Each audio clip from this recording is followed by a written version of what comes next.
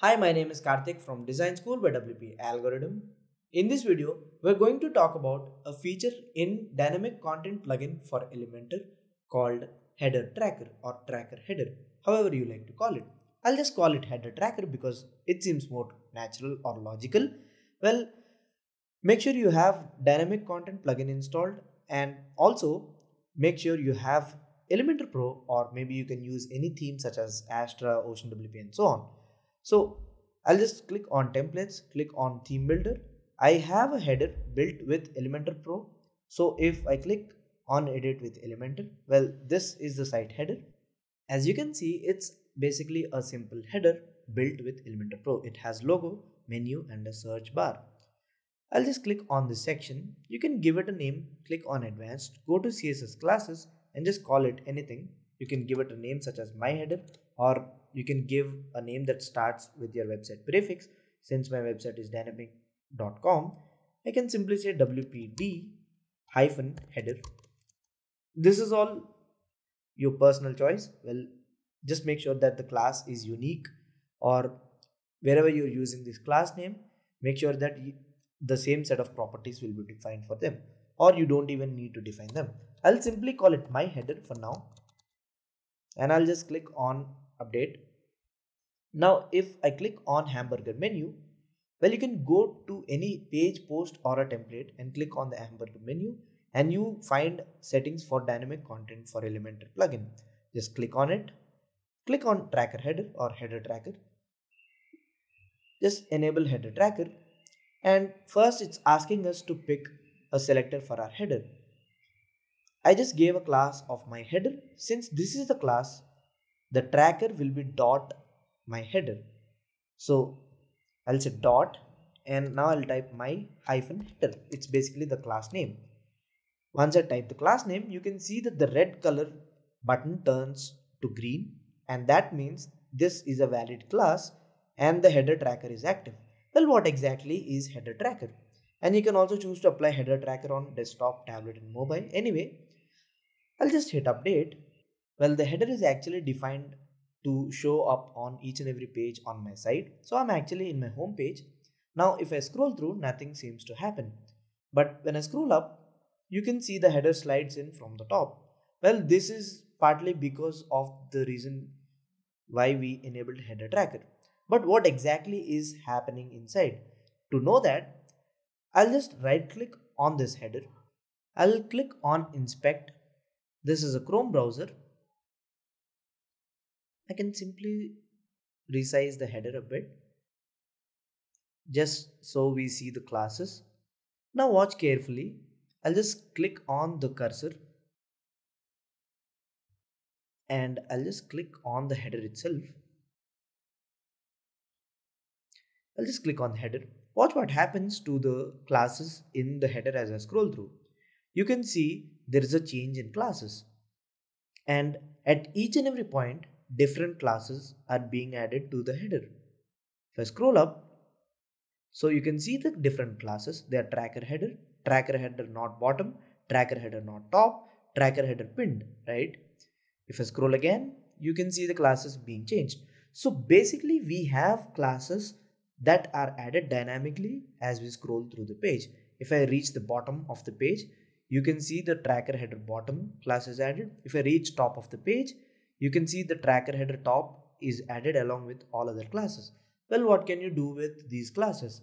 Well, since classes are being dynamically added on scroll, you can have scroll based animations.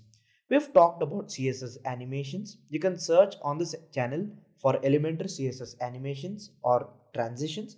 I've explained all that, but we'll just take a couple of classes and we'll see how we can use them. So based on the position or the scroll distance, like I said, classes are being added, and you don't have to see the inspect menu each and every time.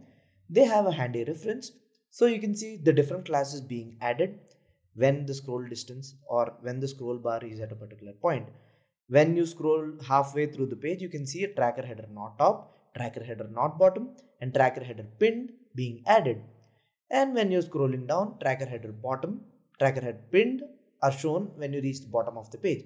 Similarly, on other movements, you have different classes being added. So you can use this as a handy reference, or you can simply right click and inspect and see what are the classes being added at different positions in your header, right?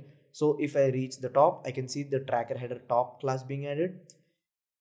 If I scroll through halfway through, I can see the unpinned class. If I scroll halfway above, you can see the pinned class. So whenever the header pops out, there's this tracker header pinned class being added, or the class name being added. It's the same thing. So I'll just take a couple of classes. I'll use this reference. So when the header is not top or not bottom, and you can see that it is at this particular scrolling distance, I'll use these classes and maybe I'll just apply different properties to the header. So I'll copy these classes. You can also copy it from the inspect window, not a big deal. I'll just copy it from here. Handy documentation. Go to site header. Click on the section. Go to custom CSS, or since we've given our header a custom class, you can click on the hamburger menu, click on site settings, scroll down and click on custom CSS. You can add the code here as well. So anyway, so let's start here. My header is the name of the class that we've given, and let's use the reference class, which is tracker header not top. Since both of them are at the same level, you don't need a space. There's no space, just use both of them without any space. So dot my header and then dot tracker header not top. I'll maybe just change the background from this to a different gradient. You can check out different CSS transitions that you can apply. I'll just add a sample gradient just to show you, and I'll also add important tag to override properties in case they're not working. I'll hit update. Now the code is updated. I'll close this inspector window. I'll just reload this page so that my custom CSS is loaded. Now we have our header, and just like that, you can see actual header has this background, but since we specified different properties, when the header has this class, these properties will be applied whenever this class is there, right? And just like that. See that? Initially you have that blue gradient, and as I scroll through, since the class is being changed, the header gradient is also changed. And the class that we mentioned was tracker header not top, and it is applied when the top of the header is not reached, right? If you want to apply specific property when the header reaches bottom, you can use tracker header bottom. I'll just use that. So I'll scroll. So whenever tracker header is not bottom, this property will be applied. Property when the tracker header reaches bottom.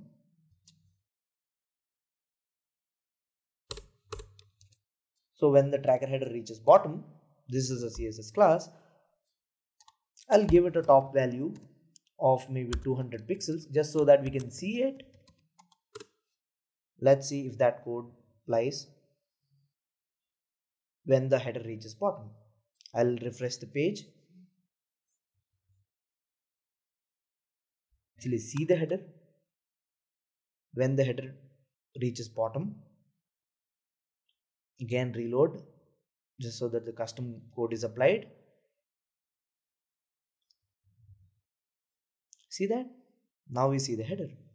And since for not bottom we have this code, when it reaches bottom, this code won't be applied because at that particular point that class will not be there. And you can check that out from here, right? And when the bottom is reached, we have set a relative position to the header and it just pops up like that. Even though it's unpinned, we have specified different property for not bottom class or the bottom class, and for not bottom we have a different property which is a typical gradient, right? And that's the reason why you see the gradient throughout. And when the header reaches bottom, since this class is being removed when the header reaches bottom, again you can use this reference, which class will be present at which point. So at top you'll just have top and pinned classes, When you scroll a bit, you'll have not top, not bottom, and pinned. And when you can actually see the header, and when you reach the bottom and when you can actually see the header, you'll have these two classes, and so on, right? So these dotted lines indicate that when the header goes out of bound or when you cannot see it, and this solid line means whenever you can see the header and whenever a particular scrolling distance is reached. So you can use this in the documentation of dynamic as a reference, and just by adding different properties to different classes, we are achieving different things.